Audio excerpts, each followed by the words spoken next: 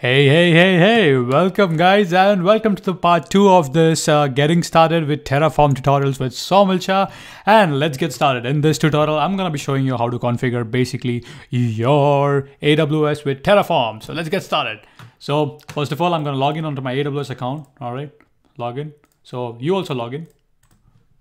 All right, I'm in. And what are we going to do? We are going to create and go to IAM and we got to create a user. So IAM. So here I am, and you want to click on the user section right there, and I want to click on the add user.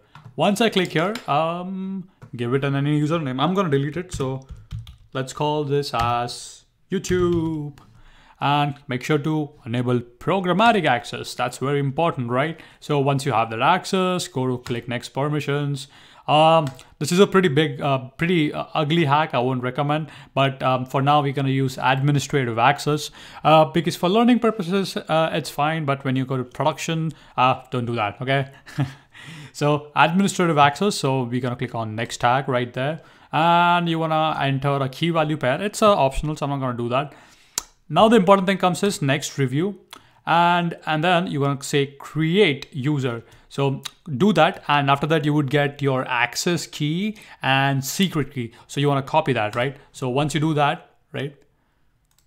Okay, once you do that, guys, what I want you to do is basically, remember in the part 1 I told you to go, we basically create a folder called as Terraform in the desktop, and then we put the exe file in the bin folder, right? And then we configure the environment variable. Now what I want you to do is basically create a folder called as AWS, right? And inside that, create a folder called as credential. Remember, it's not .txt, just credentials, okay? So make sure to do that. And what you gotta do is, what you gotta type inside that is basically this. This should be the format, and if you do not follow this format, you are gonna get errors, and I'm not responsible. So you would say default in the square brackets, and then on the next line you would say AWS access key underscore ID, and then where it says XXX, replace your key, okay?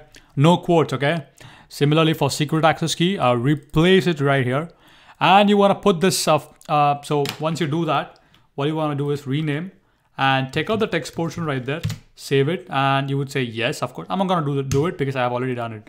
And then move it in the AWS folder. Okay, very important. Okay, so basically you would have two files, the bin and AWS. So kindly do that. Again, this is the format, right, to do it.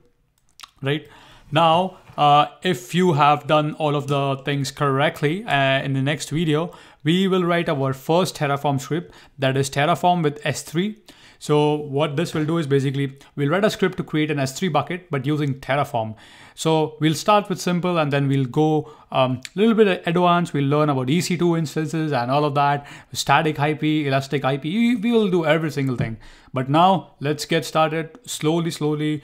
Let's not hurry. Okay, this is part 2. See you guys in the part 3, where we will be creating our first Terraform script. I'll be explaining you about the plans and the commands and all of that, Terraform graphs. So yeah, I'm very excited to teach you. Hopefully even you are, to learn. And see you guys in the part 3, where we will be writing our first script for S3 bucket. All right, see you guys in the next video.